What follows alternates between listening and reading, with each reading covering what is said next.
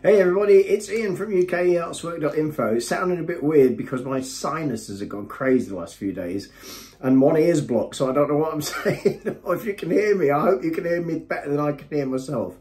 Anyway, this is a video that I really wish I didn't have to make, and it's one that occasionally I have to do. It's a warning video, and it's for this. This morning I had a mega urgent text message from a band that I know. I'm not their agent or anything, but I helped them out a few years ago. I'm a UKVI registered licensed sponsor. I've been for many years, so I issue things called certificates of sponsorship. I'm not a licensed immigration person, so I can't give immigration advice, but I can explain things around immigration relating to creative sponsorship. Anyway, some of you might remember that last year I appeared in The Guardian newspaper. I appeared on TV, BBC, German TV, Austrian TV, radio, all sorts of places, because two different bands had been refused entry to the UK on something called a permitted paid engagement letter of invitation, just where you pole up to a UK border, show a letter of invitation, and away you go. Come on in, ladies and gentlemen, except they weren't allowed in for various reasons. There are links below to the original articles if you're interested. Now, recently, and this is not just musicians, this is anybody working in creative arts. Recently, something called a permitted paid engagement visa, which is really for people who need a visa to come in, was scrapped by the UK government and rolled into something called the standard visitor visa.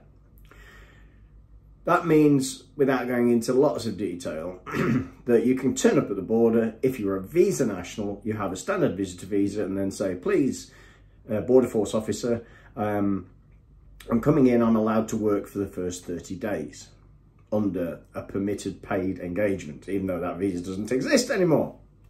All right, let's park that for a moment.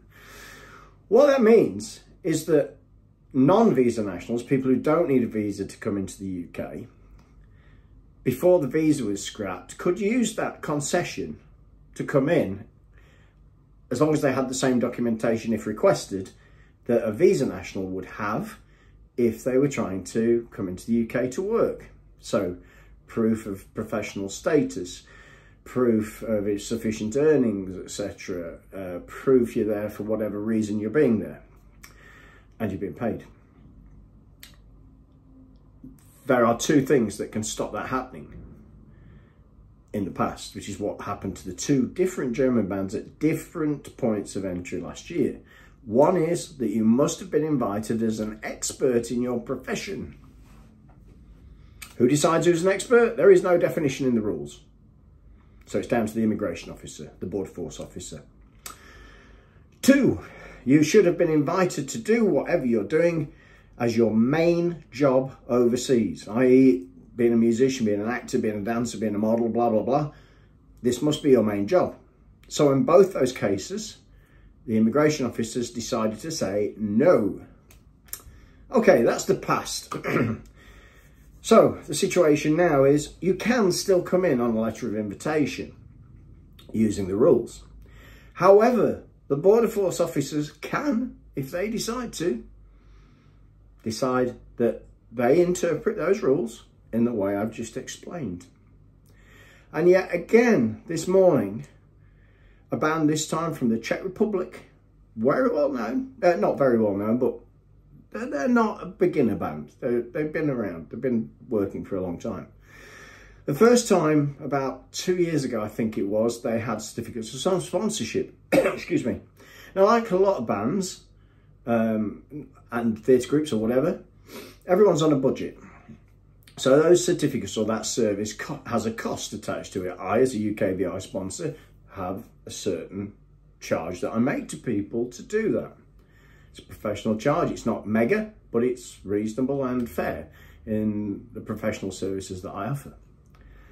Why am I saying all this? Do I want more custom? No, I'm mega busy, but I will always give honest advice. And I'll always tell people they can do this. You can come in on a letter of engagement under this route if the officer allows you to do so and interprets the reason you're coming in and who you are and what you are. However, what happened with the check ban, just to go back again, sorry this is a long video, but it's important that it's made clear what happened. So the first time they came in on the tour, post-Brexit, they used certificates of sponsorship. The second time, last time, they decided just to use invitation letters. Yay! They were let in. Exactly the same as what happened today. Exactly the same letters, exactly the same procedure. They're exactly the same people in the same situation. However, the immigration officer this morning point blank refused to let them in unless they came in under certificates of sponsorship because they were being paid. Now, I'm not going to go into detail about what was said to who was said to what. That's the bottom line.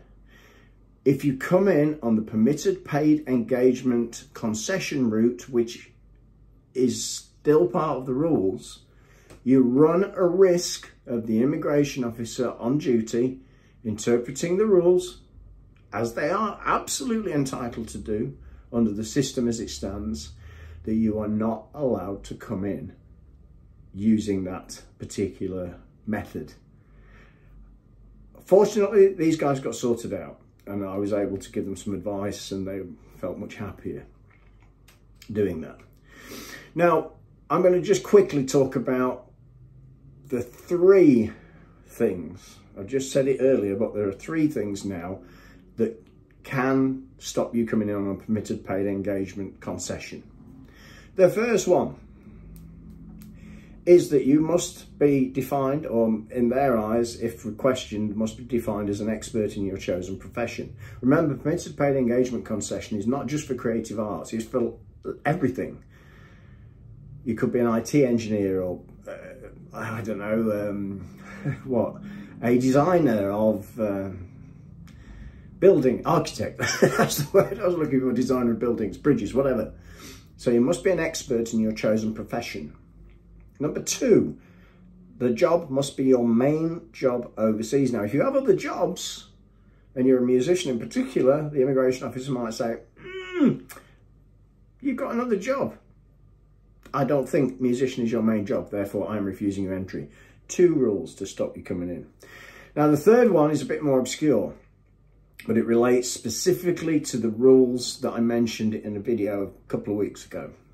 And that is, if you are coming in on permitted paid engagement concession route, whether you're a visa national coming in on standard visitor or using this concession, there is a rule that states you must not be directly selling anything to the general public.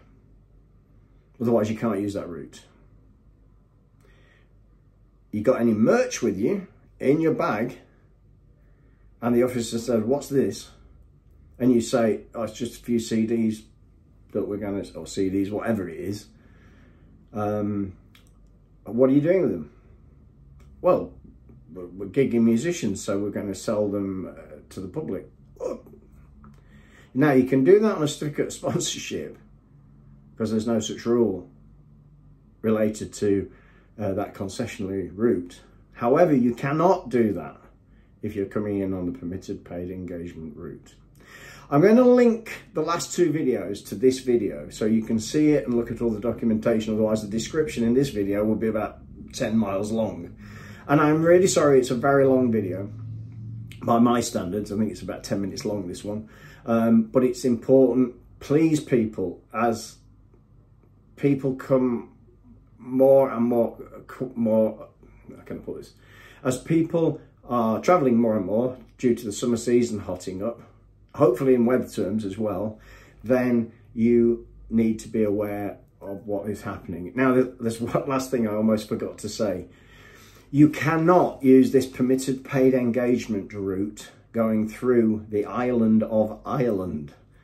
It's not possible because you have to report, the Republic of Ireland, because you have to report to a UK immigration officer. The Republic of Ireland still being part of the EU, there are no UK Border Force officials there. And because the Republic of Ireland is part of Ireland as a whole, of course, and it's part of something called the Common Travel Area, it's complicated. Anyway, I'm going to stop there because I've no doubt confused everybody. If you've got any questions, drop them in the comments. Please like and subscribe, hit that bell so you get more of these videos, hopefully not scary ones.